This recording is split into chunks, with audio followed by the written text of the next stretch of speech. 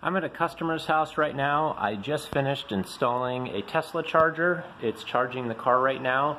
Most cases I end up putting these chargers on 60 amp breakers. They just, that's pretty much the full capacity. I think you can put a 70 amp on there, but most of them I just do a 60 amp and that works good. They are rated for you to be able to use a 30 amp breaker, a 20 amp, or more or less whatever size breaker you want. If they are installed on a 30 amp breaker, they are only supposed to draw 24 amps. In this case, I've got my meter up here. It says it's only drawing 23.8 amps on this 30 amp breaker that it's on.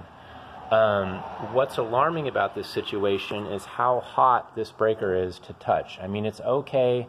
I don't really usually like to do this barehanded, but this breaker is way too hot. And I just changed the 60 amp subfeed breaker that was overheating. It's a GE 60 amp breaker, and it's this one right here. It's one of the bigger breakers, and it was overheating severely, and it would trip after 30 minutes, and it was only drawing, with everything in the sub panel, was only drawing 25 amps approximately. It's rated up to 60, so it would trip.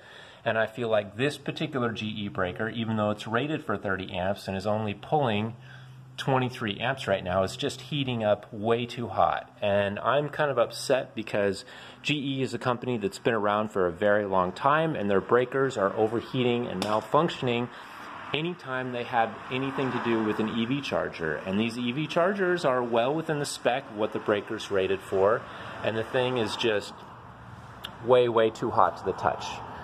Test it again right here. That's just way too hot.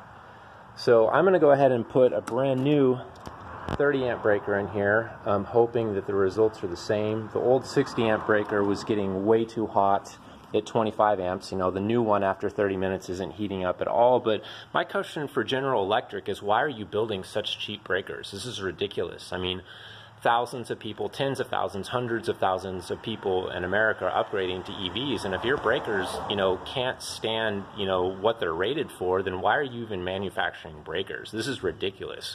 You need to stop what you're doing and basically start building your breakers better. I don't know how long you haven't been a formidable company for anymore, but this is just ridiculous, A person should be able to charge their electric vehicle without having to worry about a brand new breaker that you've manufactured malfunctioning.